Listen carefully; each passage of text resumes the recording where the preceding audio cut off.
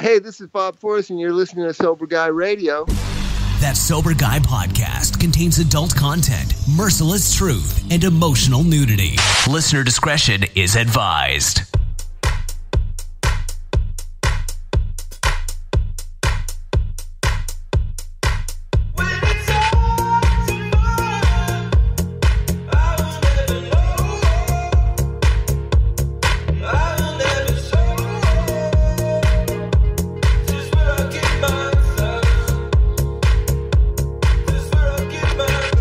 Yo, what's up? Thanks for tuning in today. Thanks to Humans for bringing us in. Thanks to you for supporting the show. We have a great episode for you today. We have Rehab Bob Forrest joining the show, and we're going to get to him in just a moment. But first, I want to tell you about something that I'm super pumped about. The I Am Sober app is back, and it's free. Let me ask you, have you checked out the I Am Sober app? If not, you need to do so right now. You can get an overview of your sobriety milestones and all the money you saved. I'm looking at my app right now. So far, I've saved $15,260 in 4 years, 2 months, and 4 days without alcohol. I have 300 days until my next yearly milestone. Really, really cool. And even better, Nick and the guys over in the I Am Sober app team, they made it free. So you can go to the Apple store. You can go to the Google Play Store. You can go to the website. That's iamsoberapp.com.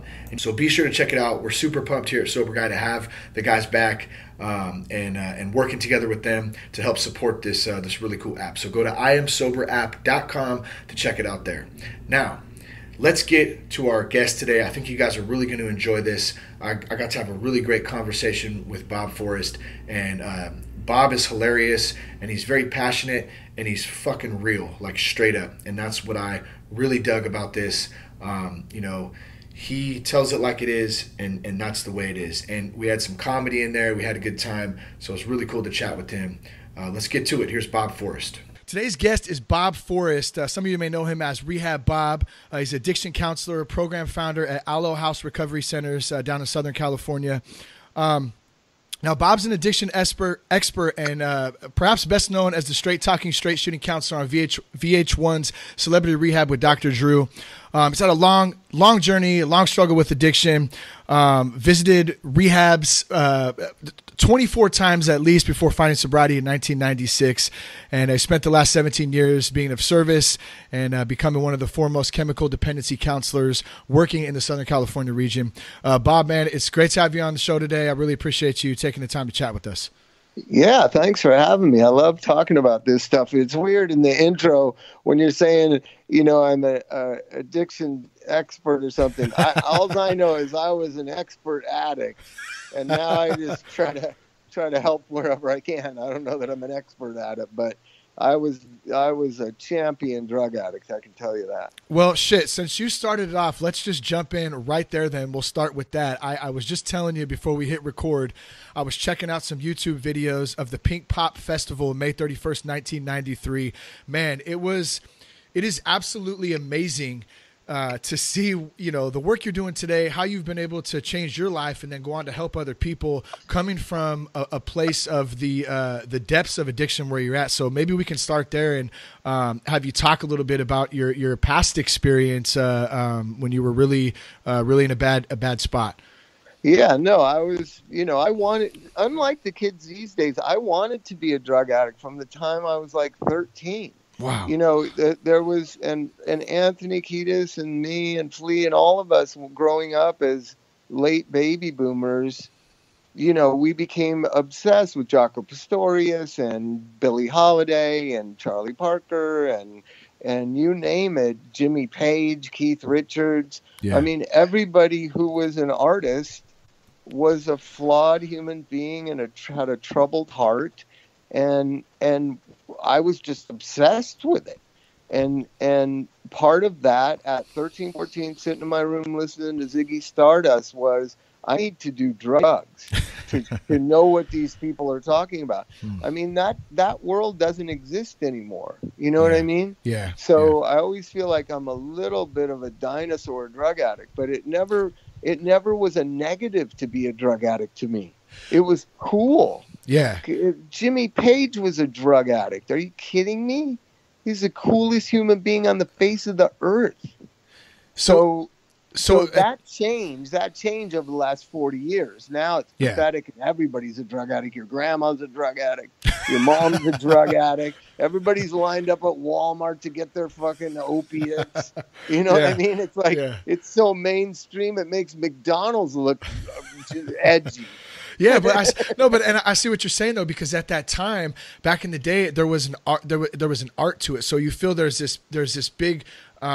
If you were into music, if you were into art, what it was like is the cool people, Lenny Bruce and Jimi Hendrix and all these people, they've opened Pandora's box, and inside there is magical stuff. Yeah.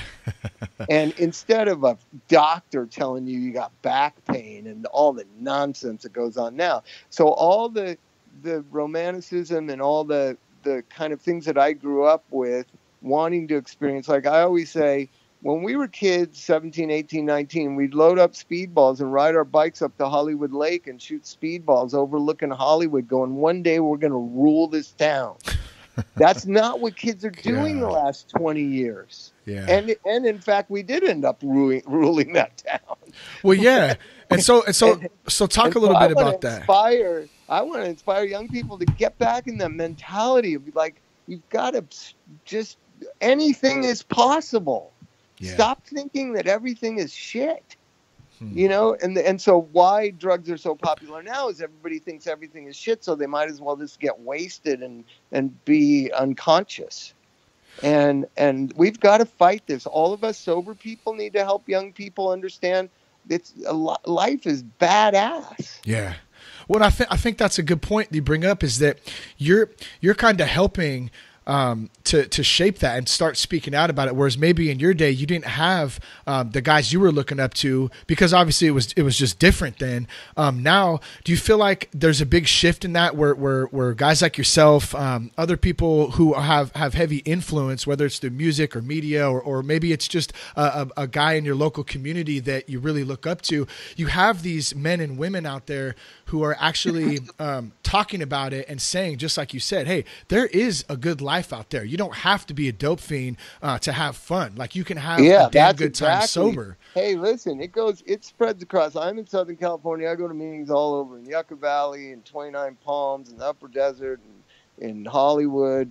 There's inspiring people that are sober in the 12-step world everywhere. There's bikers. There's sober biker groups, and they are real bikers. They're not just wearing leathers on the weekends. Yeah. You know what I mean? There's sober communities everywhere of inspiring people. And so what has to happen is you got to get through that ugly rigmarole of the rehab world, which is just a cesspool, and get out there into the sober world and get around people that inspire you and get around people that encourage you.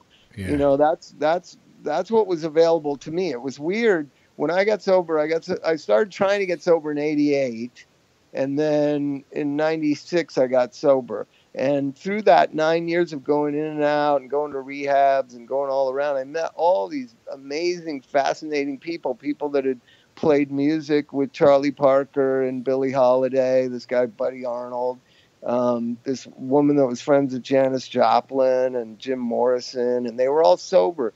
You know, all the Andy Warhol people were sober, all these cool people. And so I wanted to be a part of that now. And they were still having fun, and they were still full of shit, and they were still full of life. Yeah. And that's what I needed. I didn't need to think my life is over if I can't take drugs. I needed to be inspired. And I think everybody who's trying to get over to the other side of drugs needs to be inspired and encouraged and supported. And I just carry on the link in the chain that people did for me.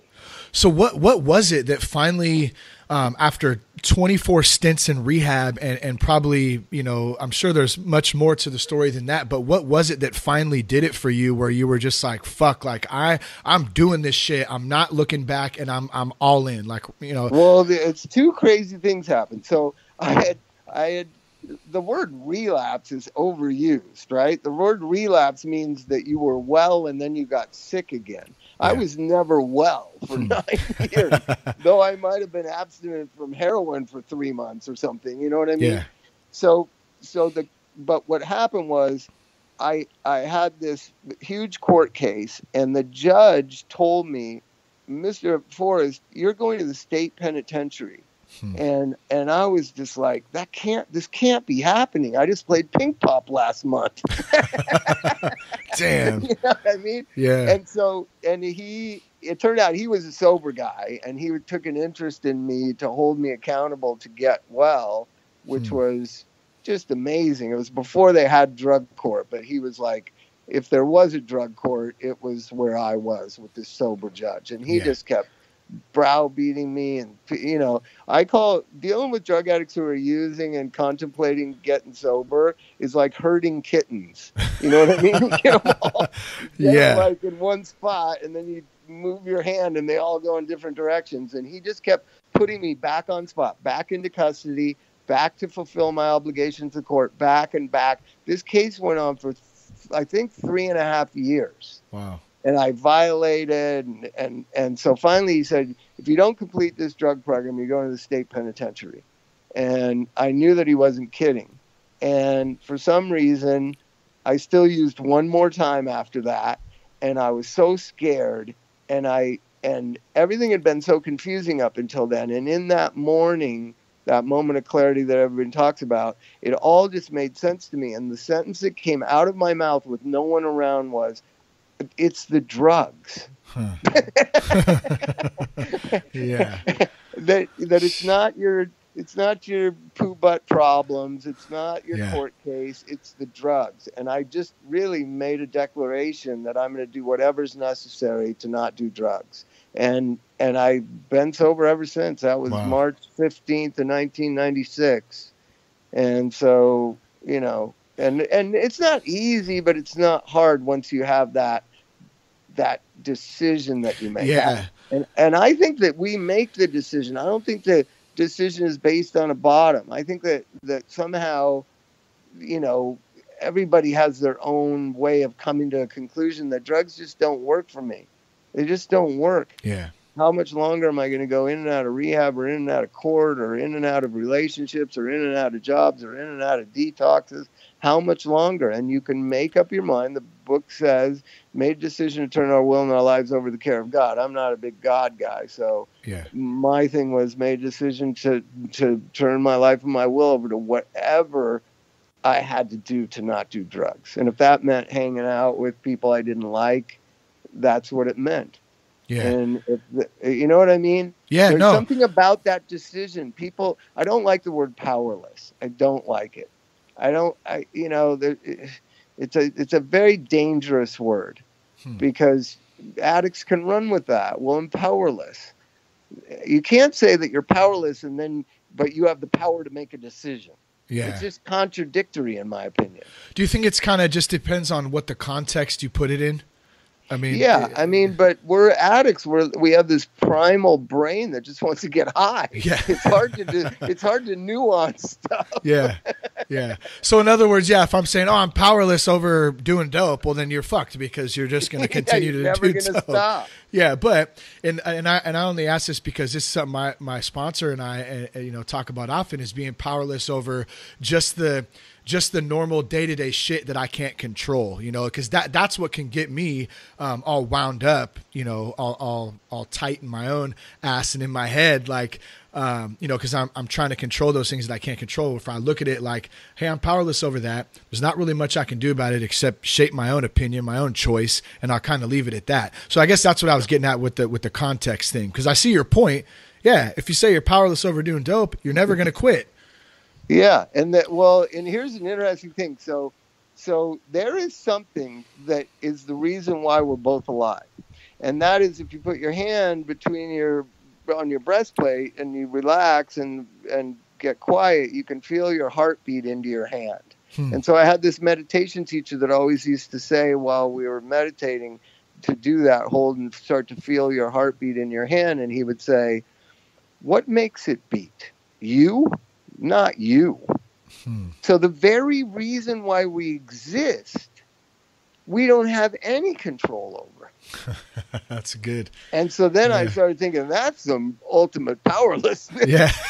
and then he used to do this funny thing. He would say, one day it will stop beating. Right?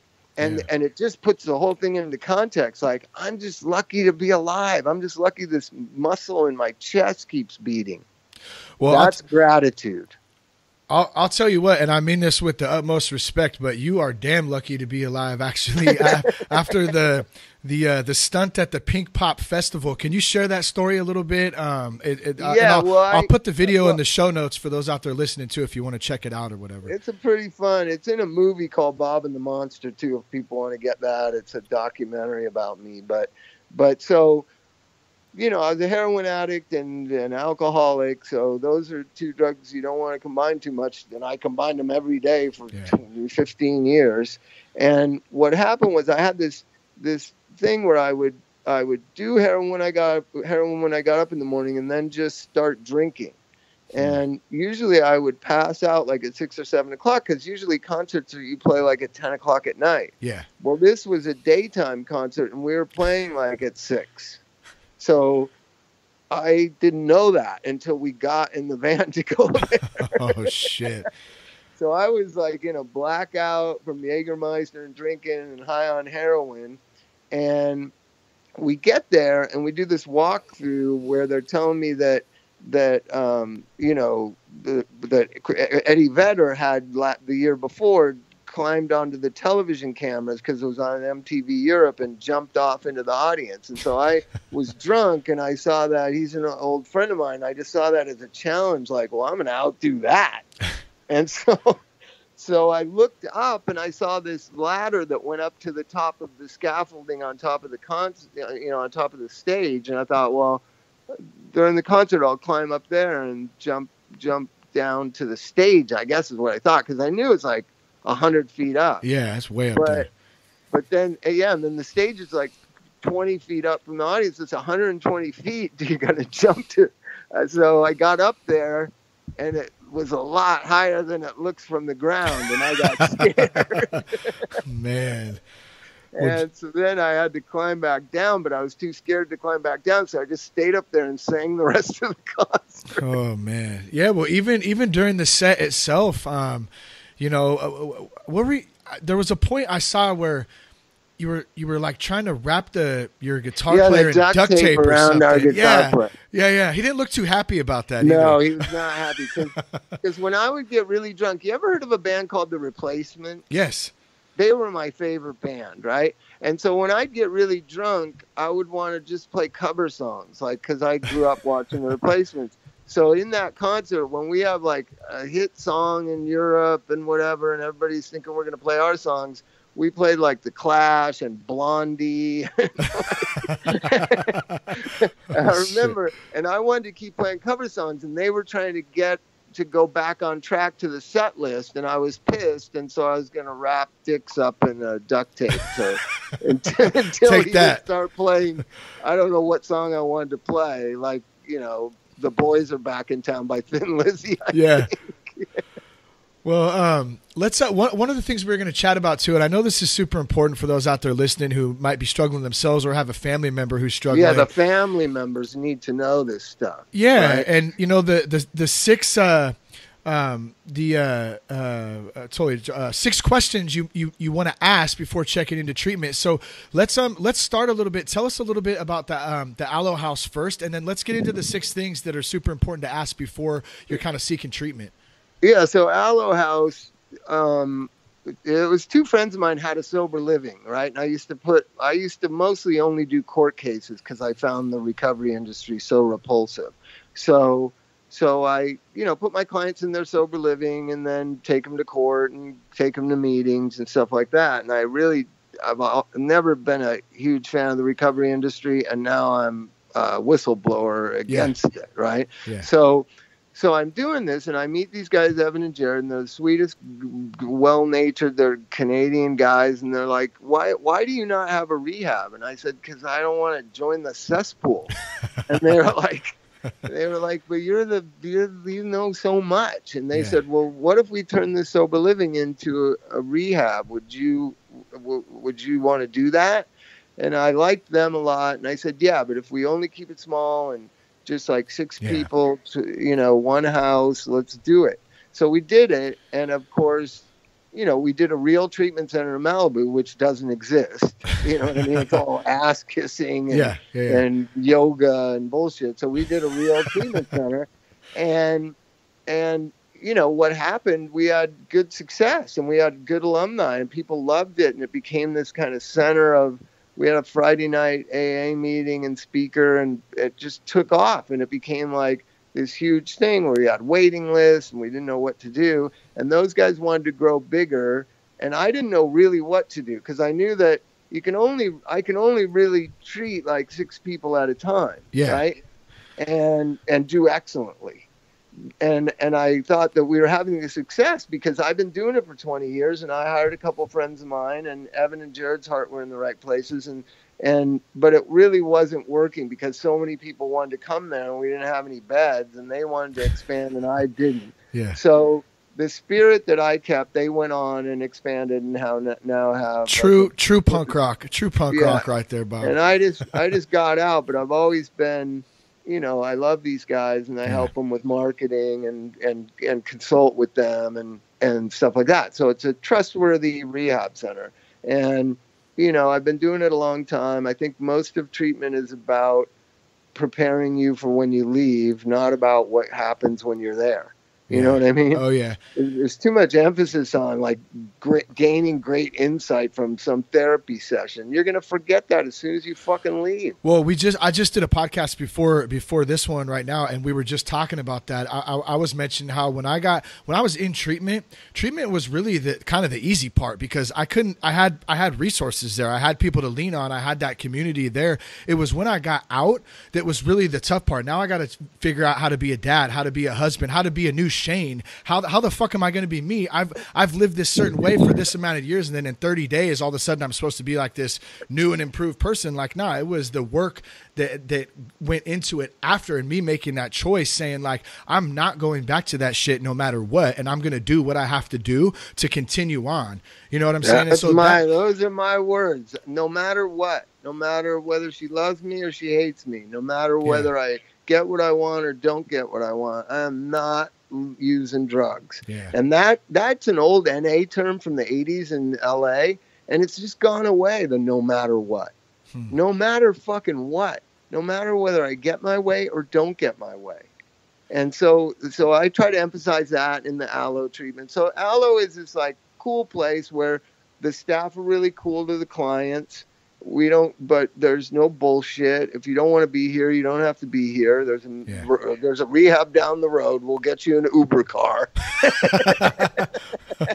You know what I mean? Yeah. And so it's worked really good. But, I always get nervous about exactly what you said. Everybody does good in treatment. I'll give you a statistic. I've been around since ASAM in the 90s, right? Mm-hmm. ASAM is the American Society of Addiction Medicine. It kind of no longer exists, but they had this weird thing, this study that they did that 93% of people in the inpatient setting stay sober.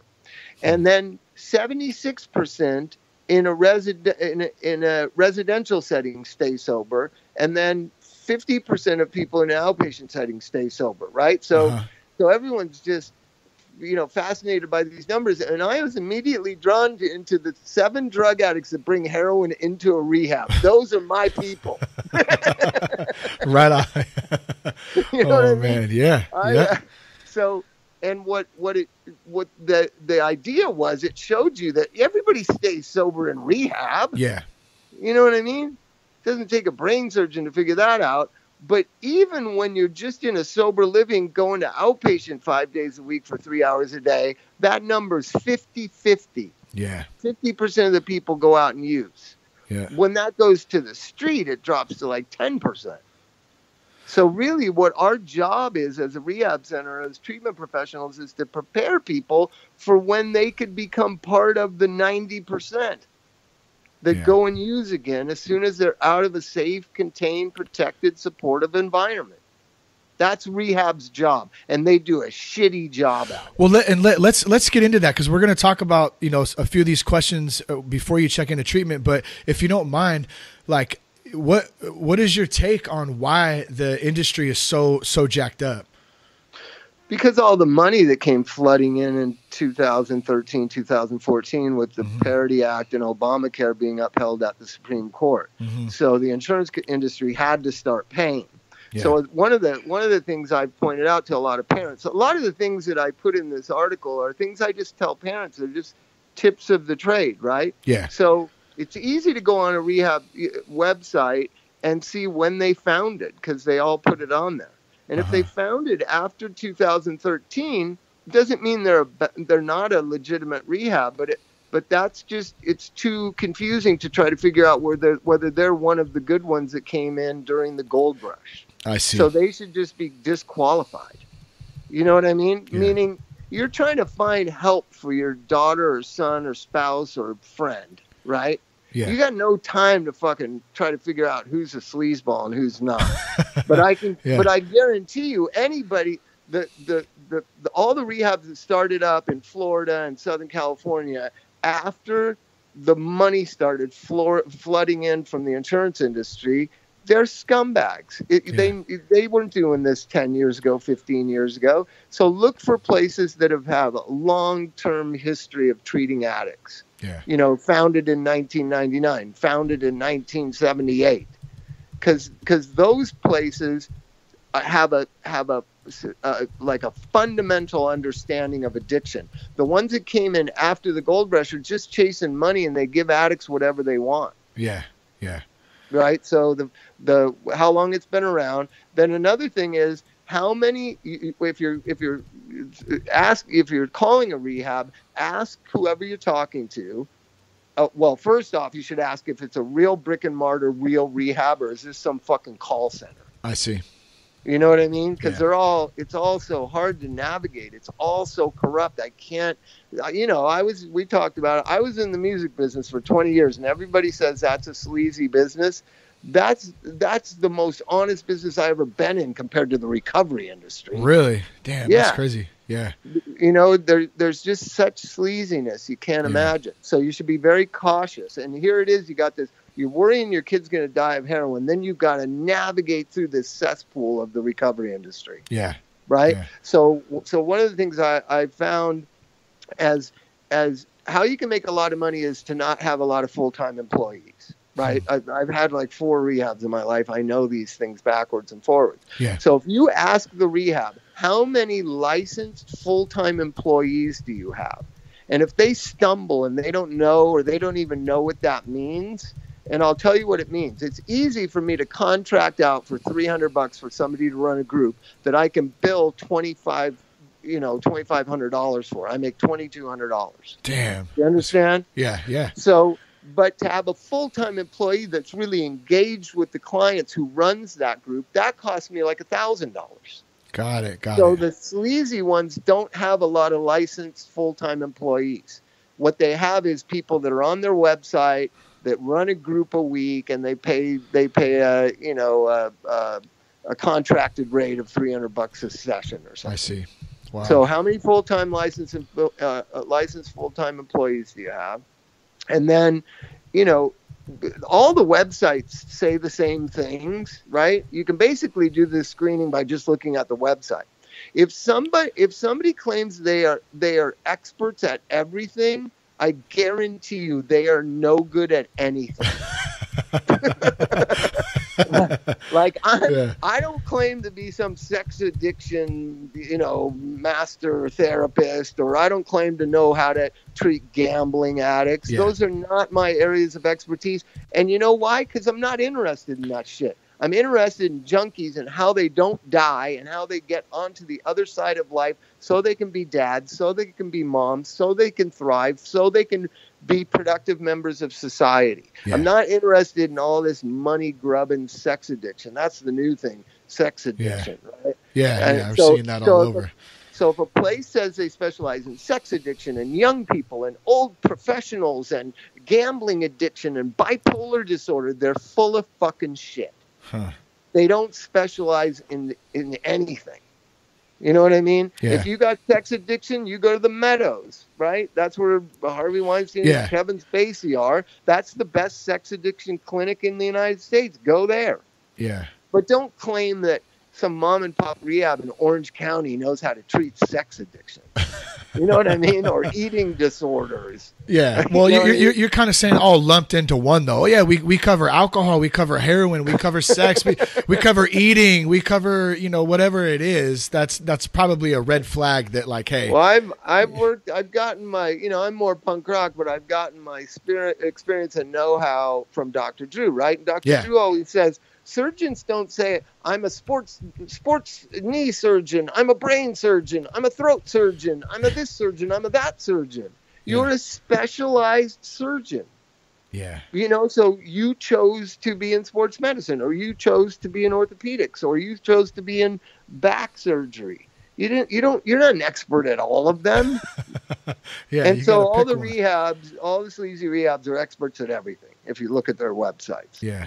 So, and the last thing I'll say is nonprofits, just think about that word. It means they're not in it for the profit. Yeah. So Hazelden, Betty Ford, Cry Help, Impact, all these nonprofits, by virtue of their license and their corporate identity, they are not interested in being highly profitable. Yeah. So that's a really safe bet. The other thing is, here's a good question for America. Should a 22-year-old kid whose mom works in the school district in Ohio, so she has really good union insurance, should that 22-year-old kid who's never had a job, has very little life experience, still lives at home, doesn't even have a car, should that kid be flown out to Florida or to fucking Malibu to go to treatment that's geared for high functioning addicts who executives and all that kind of stuff, or should that person go to a program that's designed for them, which is a behavior modification program? Learn how to grow up, learn how to cope, learn how to fucking make a job resume. Yeah. I guarantee you these fancy rehabs aren't helping kids make job resumes. Yeah. Well, and they see it, they see the dollar signs in it, right? And that's what comes first. And that's kind of what you're getting at is the person has to fit. It's got to be a right fit for that situation. And I think that, what is that kid at 22 going to go learn with a bunch of, executives or people who are at a different stage in life than he might be, But he's not going to learn anything. Yeah. Except for envy and jealousy. Yeah. Yeah. So I always say, I like community-based programs. So I don't know why all these people from Ohio and Pennsylvania are coming to California. Yeah. So you come out, even in the best of circumstances, you come out from North Carolina, say, and you come out for treatment for 60 days. You have no foundation in your home city. Yeah. Right? And now you think you've accomplished something because you're 60 days sober and you've been through a program. Yeah. So the likelihood that person's willing to go into sober living and go into outpatient back home is zero. Yeah. Right? Because they feel like they've completed something. And so we got a mess on our hands, this recovery industry. Yeah. And hopefully it's going to get sorted out. But I'm also, frustrated by the 12-step world in Southern California. I don't know about, you're in Vacaville? I'm up in Northern California. We're we're in the East Bay Area. Yeah. So it's much better up there because there's not so many rehabs. But the 12-step community down here is getting a little polluted with rehab speak and therapeutic talk and everybody's a fucking counselor. Like, dude, tell me I'm full of shit and I need to go to meetings. That's all. That's your job. See, I love it. Isn't to psychoanalyze my internal childhood trauma. No, I love that. I just after chatting with you, because we've never met or spoke before, but I get the sense, man, and I love it because it is, you're kind of bringing back that simplicity and that solid just foundation of being simple. Like, let's stop complicating the shit out of all of this stuff, and let's just get right to the point instead of saying, I'm a life coach. I'm this special counselor. Like that. Coach. Yeah. What the fuck is a life coach? Yeah. I don't know. I really don't know, because I'm still trying to fucking figure out life myself. So I don't know. I'm not going to coach anybody. I've been divorced 3 times. What the fuck are you talking about?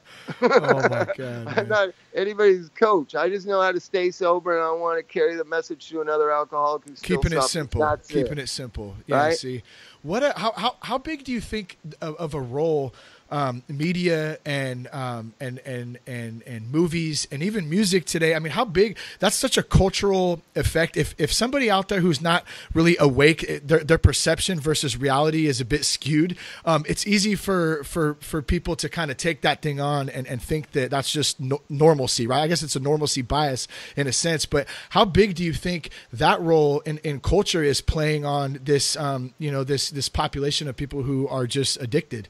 Well, there's 2 things going on, and then they're both really interesting kind of things to me. One is the medical profession has made heroin addicts out of millions of Americans. Yeah. And how they're going to explain themselves, I don't fucking know. The only 3 things I can think a doctor who's been prescribing tens of thousands of doses of Oxycontin, which is basically heroin anyways, how they can explain themselves is they're either, I'm greedy, I wanted to make a bunch of money. They're not going to say that. Or what I did was right, which I think was approaching 700,000 opioid overdose deaths since Oxycontin was put on the market. I don't think you can really defend that it's not harmful. Yeah, no. What they're doing, what they did was right. So the only other thing they can defend themselves with is I'm stupid. Yeah. So doctors, they can play the dumb role. Doctors are either greedy or fucking did the right thing, or they're stupid. Yeah. That's the only conclusion. Well, and it's gonna be 700,000 people have died. Think about that. It's an astronomical rate of and I put legal in quotes, this legalized drug. And if you go back, I had watched this yesterday, actually, 1998 interview where Purdue Pharma came out and said that they literally said OxyContin's safe. It's a safer alternative. It's not addictive. To what, Yeah. It's not addictive. Not addictive. Yeah. And so how do you counter that today after 700,000 deaths? I mean, I don't know. Well, I think they're going to be in court for a long, long time. I hope. Yeah. So, but the other thing is pot, right? So pot is the most celebrated drug in hip hop. Let's face it. Yeah. Everybody kind of, I myself love Willie Nelson and Snoop Dogg. Oh man, I just love those 2 guys. But what young people who are getting caught up in the pot thing and the romanization of pot, and pot is the greatest thing ever, and pot's from the earth, and all the shit I hear from kids. Yeah. You're not Willie Nelson. You're not Snoop Dogg. Yeah. You're a little dude that doesn't even have a job, that lives at his mom's house. You're still playing, Minecraft, dude. You're 25 years old. Yeah. Living in the basement, man, smoking the bong. So they use these icons and these media things of all the potheads. You know what? I read something the other day that Woody Harrelson stopped smoking weed. Did you hear that? I did not. That guy smoked pot and been a huge advocate for it for years. Yeah, I just wonder. So there's all this kind of trying to transfer onto a lifestyle when people just need to look at their own lives and say, is pot really helping my life? Is it helping me achieve my goals here, living at my mom's in the basement, playing Minecraft? You know what I mean? Yeah. And I dare say they're not addicts, but they're just numbing, they're just stoning their life away. Yeah. You know what I mean? Yeah. And that drug in particular, I'm not a fan of pot. I never liked it. I think it's one of the more boring drugs. Like you just smoke it, then you do nothing. You just eat. You just eat a bunch of junk food. Yeah. Maybe that's about it. I like doing shit. I like shooting speedballs and doing shit. Fucking cleaning my toothbrushes out in the garage, building a rocket ship. What do you think from a medical, and I mean a legitimate medical perspective, somebody who may be struggling with cancer and has, sure. I mean, because like my friend's mom, Jared's mom, like, of course. Pete, see, this is the thing. But that's where it gets everybody abused, though, and that's where it starts getting people say, "Oh, I got a medical issue." Well, you don't really have a fucking medical issue. You're kind of using that. You hear that a lot too, you know. Yeah, no, but cancer patients, glaucoma. There's lots of CBD is going to be a miracle drug in certain things. Though I've had family members try it for Alzheimer's and it doesn't work. So really, in the case of my family member, but you know, you hear things about CBD oil and CBD for dementia. It didn't work with my family member, but yeah, I'm not saying drugs are bad. Oxycontin is the greatest drug for when you're dying of cancer. And I'll give an example. I had a friend of mine's dad was dying of cancer. His grandson was graduating from college. He so wanted to go. Getting him doped up on Oxycontin made him have the ability to walk, get out of bed, walk to the car, get in the car, go to the graduation ceremony, go to lunch, hang out, be with his family for one last time. That's what that drug was marketed for. That's awesome. Yeah. Not for pain management when you got a fucking hemorrhoid. You know what I mean? Yeah. How about this? Years ago, before the Oxycontin really hit, I had a client that was prescribed Vicodin for PMS. Really? Like that, like the doctors in this country got into this idea that opiates are harmless. Yeah. Opiates are not aspirin, brother. Let me tell you. No. Can you imagine that conversation though, Doc? I got a huge fucking hemorrhoid. I really need some Oxycontin for this. Like, what does that sound like? I'm sure you can find it. A case of that. But, you know, so we got this opiate epidemic and we got this marijuana kind of marching to wherever we're going. You know, an interesting thing here in California, I don't know if you noticed. So we politicized the legalization of pot so much we didn't pay attention to the details. Mm-hmm. So, you know, will it pass? Won't it pass? Legalization of pot. So what happened was in the law, they didn't define whether it's an intoxicant or not. So now the expectation is in January that you can just smoke pot in any smoking section in California.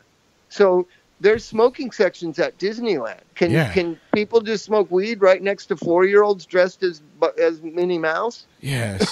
Yeah, man. That to me, like if I had my kids there, my kids are 7 and 3. If I'm at Disneyland, and I don't even cigarette, and I hate to sound like a hypocrite because I used to smoke cigarettes, but I cannot stand the smell of cigarettes now. And so same with pot. And if I'm at Disneyland, that's not, you know, that's going to piss some people off. That's for sure. I know it pissed me off. I know, but the idea is this advocacy. See, I just want people to rise up to their better, higher selves. I try to do that. It's hard, man. Yeah. It's hard. Yeah.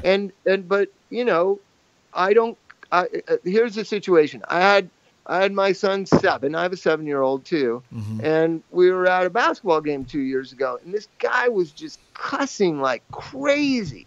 Like fuck every other word sitting right in front of me and my son. Yeah. And I was just like, and I made eye contact with him one time when he was turning around to sit down. And I was like, dude, and I just did my thumb at my son. Like, dude, I got a 5-year-old with me. Yeah. He just completely ignored that. Like he paid $137 for his ticket. He can do whatever he wants. Yeah. I wanted to fucking hit him with a baseball bat, but I've matured in life. Yeah, I'm mature now. Yeah, Bob is mature. He didn't even think like, oh yeah, sorry, dude, sorry. Yeah. You know, we all need to rise up to that. Like, oh, sorry, yeah, your kid's here. Sorry. A little fucking dignity and respect and understand. People don't understand etiquette sometimes either. I mean, maybe he didn't have a kid, maybe he's just an asshole, who knows, but there should be a certain etiquette of respect for other people's stuff or place or time, or if your kid's around. And I don't think there's a basic concept for some human beings out there, unfortunately. I'll give you another example. So I took my same son this year to see Danzig and Ministry, right? Oh, that's rad. And everybody was cussing, and there was like, you know, a lot of nakedness, it seemed like, going on. And I had to, steer him around, because I've taken a 7-year-old to a concert that's not probably geared for. Yeah. Right. So the responsibility lies on me, because I'm not going to tell them not to cuss or not to be wearing their bondage outfits, because that's what Danzig and Ministry are for. Yeah. So everybody needs to rise up to what is appropriate in given circumstance. At a Clippers game, when there's a 5-year-old next to you, don't say fuck every other word. Yeah. And at a Ministry concert, don't run around expecting people not to be at a Ministry concert. You're the parent. You brought your 7-year-old there. Deal with it. Yeah. No, I love that you play the other side of that too, because I think that's a great point. It is our responsibility to rise up and do that. Speaking of music, are you working on any projects right now? Are you doing any music, or have you laid that part of your life down? What does that look like for you these days? Well, I still play music, but it's just for fun, I made this record called The Bicycle Thief that's about getting sober. And everybody loves that record so much. It was 20 years ago, and Josh, the guitar player from the Chili Peppers, he and I made it. So he's got some time off this year. They're just ending their 3-year tour. And so he and I have talked about getting together and making another Bicycle Thief record. And that's fun. I just like playing music with my friends. It's not serious. I don't expect to make a living out of it. And it's such joy. Just recording a song that you're proud of and want to play for your friends. It's back to like how it was in the beginning for me. And I'm just blessed. I don't know. I didn't deserve this, dude. I used to steal change out of my friends' drawers. Well, let's I want to be respectful of your time. We got a few minutes left. Let's kind of end on a real high note here, no pun intended. What is life like for you today, Bob? Like in recovery, like how is it that you're really practicing your recovery on a daily basis, and what can you leave with those out there listening who might be struggling right now, who are just looking for a little hope? Well, people that are struggling, the stories of you and I and tens of thousands and hundreds of thousands of addicts that have gotten clean. I mean, I failed 1,000 times. I mean, but keep trying. And then one day it just all clicks and it all leads to a whole nother existence. Yeah. And my existence now, there's a part of the big book that everybody quotes, but they quote it out of context. It's called Acceptance is the Key to All My Problems Today. That part that everybody quotes. Well, when you really read that, not just the little paragraph that everyone loves, but read that story of Dr. Addict Alcoholic, he's talking about what an asshole he is to his family. Yes, how judgmental, and grumpy, and how he's able to be so kind and loving and thoughtful towards alcoholics and Alcoholics Anonymous, and then just turn right around that same night and browbeat his wife with how come she didn't finish the dishes. And so the last 3 years of my life has been trying to practice these principles right in my home and be a thoughtful dad and a listening dad and a thoughtful husband and a listening husband. And it's hard. Yeah. It's hard to practice. We think we can just treat our most intimate people in life like shit, and we got to go kiss ass to people we don't even know. We got to, and that's what the whole story's about: turning your glasses around. Yeah. That the people that you're kissing ass to don't matter at all, and your wife and children and friends and family, those are the people that matter. And so, are you treating them with love and tolerance? Are you treating them with kindness and allowance? Yeah. To have shortcomings themselves, right? That's what I've been doing, and it ain't easy. No, yeah. I was just gonna say, man, thank you for sharing that, because one of the great things about being able to do this show and have the little sober guy platform and get to talk to a bunch of cool people, I get to learn stuff and share it with others. But like something like that you just shared, that's huge for me, just in my own recovery, because I've never looked at it from that perspective, I guess. The ones that are closest to us can sometimes be the easiest ones that we kind of we I don't want to say pawn off. I don't ever want to think that I would pawn off my family. No, but you just feel like you can. Yeah, like I'll give the best example. So I when I'm feeling my moods, I expect my my wife and close friends to tolerate it. But I need to reciprocate that when they're in those moods. And instead, I always want to, point out what they're doing wrong or you know what I mean? And I got to think like, man, I get in my moods, there's a depression cycle that runs through this whole thing for me and for my wife. And we just get into it, and you got to just love the person and ride it out. And I just, nowadays, the last year or so, I just remain quiet. I know she's in that mood. I know it'll pass in a couple of days, and I don't try to solve it or point out what caused it or what she could do to get out of it. I just let me put my tool belt. Let me put my tool belt on, babe. Let me fix this shit right now. And she's like, your shit, she's like, fuck you. Mood, don't you talk to me. Oh yeah, totally. And most of the time, and I'm still, man, I suck at this. I'm learning. I guess I'm getting a little better, but most of the time, she doesn't want me to fix that shit. She just wants me to listen. Wants that. Yeah, she just wants me to listen. That's it. Yeah, I don't. Yeah, exactly. I don't want that crap. So yeah, man, that's so important, man. It's huge. Well, hey Bob, where can folks reach out to you, find you? Any social media sites, website? Yeah, just mainly that Rehab Bob. I always check that, and there's a lot of new stuff up on there all the time. So just get on Rehab Bob and just hang out and send it to your friends whose kids maybe are on drugs so they can get some information. Cool, Bob. Thanks for coming on the show, man. I appreciate it, man. It's great to have you. Thank you, man. For more information, you can go to www.thatsoberguy.com. We'll have all the links to everything Bob and I talked about today. Peace, love, respect. Keep your blood clean.